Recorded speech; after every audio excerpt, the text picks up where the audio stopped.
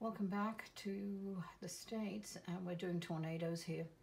And it has been relatively quiet this year, which really relatively, but there is going to be a difference where even though the season gets started around about February, I am seeing, because of some storm at the end of February, you're going to have isolated tornadoes, and it'll be, sorry, where's my stick, round about here in Kentucky, and it's involving not only it's not the snow so much, there is a rainstorm and a weird weather system. Now, I'm not going to talk about every one of them, but there will be an increase from this year, 2018's tornadoes. It was relatively quiet, but on 2019, I'm seeing that there is a possibility of one F5, and that is going to be round about here in South Dakota. It's a storm system that's coming in here, and that will be coming in late August. Then there is, how can I say this?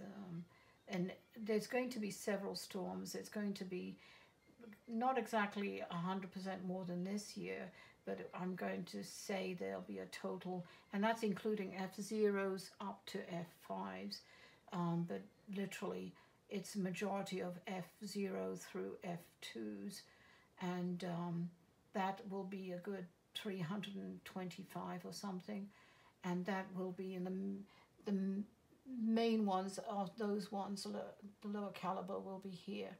There's going to be more in Dallas, round about here, Oklahoma, Kansas, and it's kind of from here onwards that you're going to see it. There are going to be two significant ones, so say about an F1, F2 in Orlando, around about Orlando, Jacksonville, but it's really going, it's kind of a water spout, but it's as if some kind of weather effects, and I think it's the hurricane that's going to come in there, visit that, which we'll talk on another video. But basically, the F2s I'm seeing about, sorry, F3s, I apologize, F3s, I'm seeing, F2s are about 17, maybe more, actually far more than that, I'm sorry. F3s I'm seeing about 12 to 17.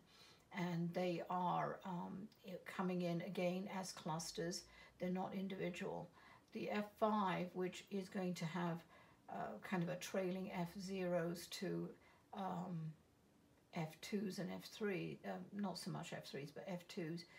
But the F5 is again around about here that I'm seeing. So that'll be about, as I said, in August. The F4 is going to be round about here, Kansas, in this. It's as if it's going to be a very, very dry summer. We'll talk about heat another one video, but it's going to be an extremely dry summer, and fires as well we'll be doing.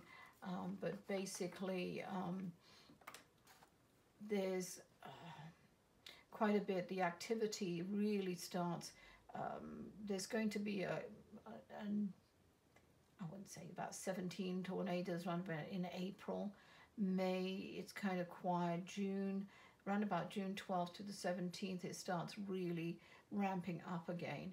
And that's when you're going to see July, August, excuse me, July, August, that you're going to see the larger clusters and the storm activity.